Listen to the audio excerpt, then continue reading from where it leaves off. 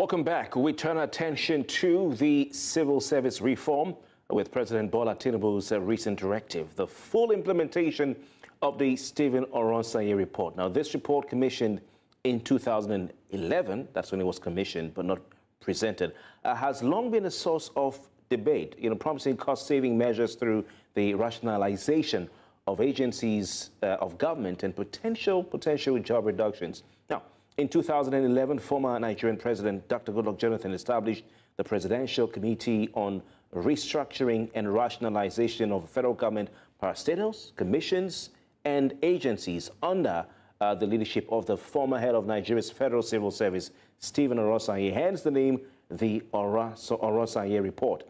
In April 2012, the committee submitted an 800-page report which established that there were, at the time, 541 federal government parastatals, agencies, and commissions. The panel recommended that the government reduce the number of statutory agencies from 263 to 161. That's the number of statutory, because we had both statutory and non-statutory agencies. It also recommended the scrapping of 38 agencies and the merger of 14 agencies into departments within ministries. Now, that was under former President Goodluck Jonathan. He, however, did not implement the report while he was in power. Now, he handed this report over to President Muhammadu Buhari, but just to remind you that the former President Goodluck Jonathan instituted a committee to study that report and present a white paper headed by the then Attorney General and Minister of Justice, Muhammadu. Now, that white paper is what he presented to Muhammadu Buhari. President Buhari, on assuming power in 2015, also promised to implement the recommendation of the Stephen Orosanye report, but it wasn't done. And our President Buhari at the time instituted another committee to study the white paper of the Jonathan administration and present another white paper. And it was announced in Buhari's time that this Oronsaye report would be implemented. In fact, after a Federal Executive Council meeting, what happened this week on Monday at the Tinubu FEC meeting also happened. They announced to the press that they were going to implement the report, and they sent a committee to implement that report. It wasn't done. Buhari handed over to Bola Tinubu. Upon assuming office in 2023, he set out to implement one of the recommendations of that report by notifying, if you remember, professional bodies and councils in Nigeria that the government will no longer fund them starting from the 2024 budget. And this is in line with the decision of the Presidential Committee on Salaries. Now, at the time of submitting the Oronsaye report, there were 541 government parastatals, commissions, and agencies in the country. But today, that figure is close to 1,000, according to a report I saw. What does this mean for governance in Nigeria and the financial and fiscal health of the government? We have Oronsaye Taiwo Oreoluwa. He's a policy implementation consultant. He joins us via video link. Taiwo Oreoluwa, good evening to you. Thank you very much for having me. We have Razak Fatai, an economist. Razak, good evening to you as well. Yeah, good evening. Thanks for having me. All right. You just heard me say that the Jonathan administration created a committee to study the Oronsaye report and come up with a white paper. Handed over that white paper to Buhari, who created another committee to study the white paper to come up with another white paper. He didn't implement it, though he said he will. Why is it taking this long for the three administrations that have held this report over 12 years to implement it? I want to start with you, Oronsaye Taiwo Oreoluwa. Thank you very much. It's unfortunate that we have a government or a system of government that has failed to acknowledge and appreciate intellectuals like Oronsaye. That report was a well-articulated report, and it only details the fact that the President Bola Tinubu administration is key towards excellence and a good performance in office, and only gives hopes for Nigerians who voted him and those who did not even vote him and who are even facing the challenges today. And we hope that there is light after the tunnel. Having said so, it's only sad that after 12 years of this wonderful report, after gathering a lot of dust in Aso Rock, the president actually saw that there was a need for the country to cut costs. Even though so many political parties had adjudicated and advocated that they were going to cut costs when they come to office, there was always a template for cutting costs in governance since over 12 years ago through this report. And it's so fine now that the president, after the Federal Executive Council meeting yesterday, announced this wonderful implementation, and he has given a 12 weeks grace of proper analysis to see what can be done and things that needs to be done for proper implementation. And we hope that those who are saddled with the responsibility for the implementation of this report will do adequately what is necessary to ensure that this report sees the light of day and is properly implemented. All right. So you're giving credit to Bola Tinubu as the one who finally is implementing this report. I want to go over to you, Razak. Your thoughts on the length of time it's taken to see this report breathe, as it were.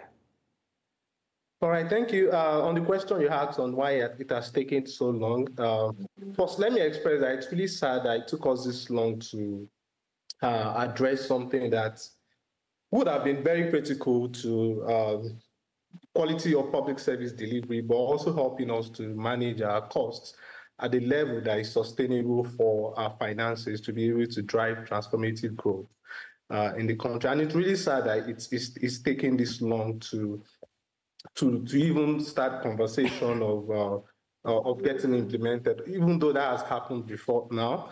And I would just like to say that the reason why I think it has taken so long, also when we look at the context very well, the initial report was, came out around 2012, right, proposed for implementation. And just 2 years later, we had a crisis, an economic crisis when crude oil price crashed, to a very low point. And what that meant was that even if the government had a view to implement the report at that time, it became very imperative to probably hold on because, again, the country was in crisis, and it's not a good time to lay off workers or to reduce the workforce, given the challenges. And we've seen that since that time, there have been more crises, right? We've seen the COVID-19 crisis in 2020 and the Ukraine war, and all of those crises have made it increasingly difficult, right, for any government to want to really follow through with the implementation of such reform. But notwithstanding, the delay had meant, additional cost to governance in the sense that at the time when the recommendation came in 2012, we spent about around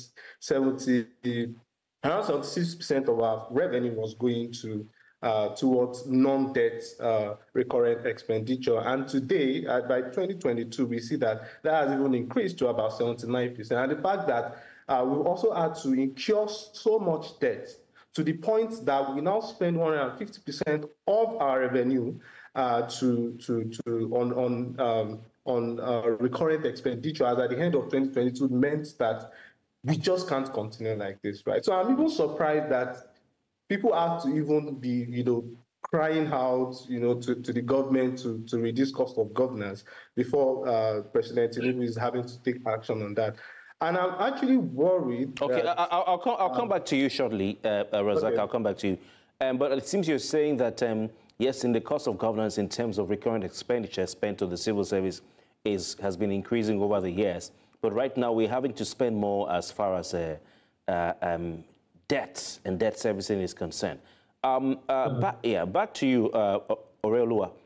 Yesterday, after the FEC, Hadiza Bala Usman, Special Advisor to the President on Policy Coordination, addressed the press and said that there will be no layoffs, retrenchments, and nobody is going to lose their jobs. How feasible or possible do you think this is? Well, Bala Usman was just trying to make what we call a statement of hope for the country and for the people of Nigeria, considering the economic hardship we're currently facing. But in the realistic sense of it, the truth of the matter is a lot of workers would go. The Oronsaye report earlier stated that over 102 persons who had NDAs would leave. So it's actually sacrosanct that when you do measures like this, these are very unequivocally, they are realistic facts that these such things will happen. For him, he's just trying to keep the hopes alive, considering the fact that a lot of Nigerians are facing a lot of economic challenges right now. There's high cost of living, there is insecurity, and when you range it on the fact that you put in retrenchment again, that will actually probably agitate a lot of minds. But the truth of the matter is this: if this unactionable report is supposed to be properly implemented and as is stated in the white paper, I'm sorry to say, a lot of people must leave. Okay, so you don't see the possibility of people not losing their civil servants, federal civil servants, not losing their jobs. How about you, Razak? All right, thank you. I strongly agree with the other speaker, because when you say that you're trying to make a system more efficient and you're trying to cost, right? Especially within this context, it only means one thing, right? Reducing the size of your workforce or reducing how much you spend per unit, of your workforce. And if you look at where we are today, we are at the point where we're having conversation of minimum wage review, right? Which means that we are not talking about reducing the costs per head. That's not the conversation here. It's really about reducing the workforce in a way that helps service delivery to be efficient, to improve the ease of doing business, to reduce frictions, right, within agencies that perform similar function, to reduce confusion to people who have to deal with these agencies. So for me, I think saying that no job will be lost, perhaps I would like to throw that question back to the government official to say, okay, which report are they implementing? Whether it's not Oronsaye report, right? Maybe it's another report. And the other thing I probably want to even add again is the fact that, like you mentioned at the beginning of this program, at that time there were just 541 agencies, and today we now have close to 1,000, which even mean that, beyond trying to implement the Oronsaye report as it was at that time, it meant that there is need for further review, right, of the changes that have happened since then, right, to know what else needs to go, what else needs to be merged for efficiency, and what else needs to happen to make sure that we are delivering value. So are you advocating for another white paper committee? That will be the third. I think what I'm advocating for is to begin the implementation, but there's need for additional review, right? Additional review to be able to even review all of the agencies that have been created since that time, right? To know if they were even necessary, right? To know if they needed to even be merged with some of the existing ministries. So for me, I think that also needs to happen. And the other thing again that please hold the thought for Razak for time. We'll go on a quick break. And for those of you watching, stay with us. We'll be right back. Welcome back. It's still Politics HQ right here on News Central Television. I'm Kofi Bartels, and we're still looking at the implications of the decision by Nigeria's federal government to begin the implementation of a long completed report. This was commissioned in 2011, submitted in 2012, an 800-page report Nigerians affectionately call the Oronsaye report. That's a report on the rationalization of federal government, the restructuring and rationalization of federal government parastatals, commissions, and agencies. This was done when former President Goodluck Jonathan was in power. I guess this evening we have Oronsaye Taiwo Oreoluwa as a policy implementation consultant. He will tell us how this policy can be implemented successfully. Also an economist, Razak Fatai. No wonder he's also very concerned about the economic implications as far as jobs are concerned. Both men being true to their calling. Gentlemen, once again, thanks for your time. Let's step it a notch higher. I want to go back to you, Oreoluwa Taiwo. Some Nigerians are of the opinion that the Tinubu administration's body language does not portray an eagerness to reduce government spending. If we're talking about reduction of government spending. For instance, today, a list of the president's delegation to Qatar, I'd like to believe you've seen it, shows that his son, Tinubu, is part of the entourage to Qatar. And some Nigerians are concerned about that. What's your take on this? Okay, let me say something very clear. It depends on what side of the coin you're looking at it from. If you look at this government is a government that listens and has been listening right from May 29. A lot of governments today, in the past, have advocated for subsidy removal, and a lot of them have failed, or none of them actually took that bold step to actually remove the subsidy. And from May 29, 2023, President Bola Tinubu took that bold step to remove subsidy. That is boldness. Now, this is a government that has always listened.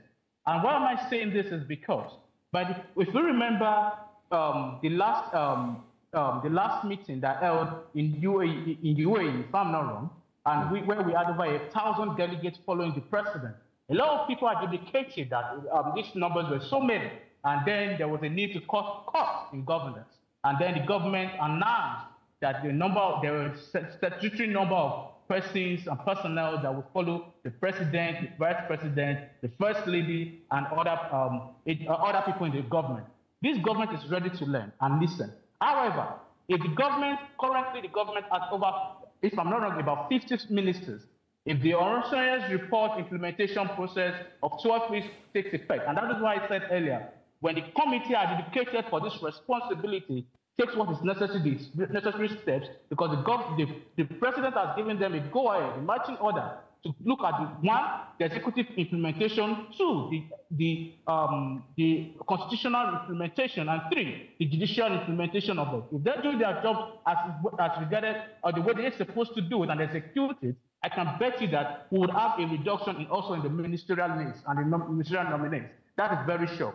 However, when you compare the list of the government or the list of people who are supposed to travel who traveled in Qatar, who traveled in to UAE compared to Qatar right now, you realize that there's a cut down of names. Aurelua, are you saying that the body language of the Tinubu administration shows that they're interested, they're eager to cut costs? Or are you saying no? Because it's not even about body language. It's a fact that the government does not even have the revenue, the revenue to actually carry out the responsibility for government. So are you saying the government is serious about cutting costs? Of course, the government is serious about cutting. All right, Razak, over to you. Because if you read the government, because of time, we have just 3 minutes. I'm sorry, Aurelua, because of time. Razak Fatai, where do you stand on this? Razak. All right, I think where I stand, the government has been showing mixed signals. They've been showing mixed signals since they came in on this issue of cutting costs, right? They started out with having many ministries, many ministers, which is unprecedented and doesn't really show going in the direction of cutting costs. But we've seen how they've been very bold with removing fuel subsidy and all that. But even when you look at the President Tinubu's immediate, cabinet and also his team, the aides and the rest, you see that, the body language just doesn't tell that this is a government that wants to cut costs, right? Hiring people just sporadically, doing what we really don't know of what value some of those positions would be. And the fact that when you even see some of the approvals that have been made, following the removal of subsidy, it felt more tilted towards supporting, political offices rather than, helping to alleviate the issues and challenges that Nigerians face, right? So for me, I would say that it's been mixed. The signal has been very mixed. And I'm also worried about the sense of urgency that this government has attitude towards getting things done, right? Why did it have to take up to this time when people are now clamoring to protest before they make decisive steps to actually address? All right. Aurelua, what do you say? Aurelua, what do you say? Disagree a bit. I want to disagree a bit with Razak. And why am I saying this is because when you say mixed feelings, and if Razak made mention of something in his earlier statement, he said the previous government failed to implement the Oronsaye's report because of certain excuses they was given. The truth of the matter is this: Nigeria has never been in the worst economic hardship in its history until now, and this is when the government is taking the bold step to implement the Oronsaye's report. that is bold step. If you say that because of the dwindling price of fuel in the international market from less than $100 in 2012, that made Jonathan and administration not to implement the rationalise report, and moving forward to 2020 or 2021 or 2021, he said COVID. Those are flimsy excuses. That we have to go. However, I must we have to go. To President Tinubu for giving. We have to go. But I would have loved to ask for your thoughts. We have to go. I would have loved to ask for your thoughts on, the fact that the federal government still spent money, 160 million naira for each senator and House of Reps member to buy foreign-produced vehicles, Toyota Land Cruiser Prados, but there's no time to ask about that. But thank you, Taiwo Oreluwa, Policy Implementation Consultant and Razak Fatai, economist. We've been privileged to have you tonight. My name is Kofi Bartels. As the size of a package, we return tomorrow. Good night.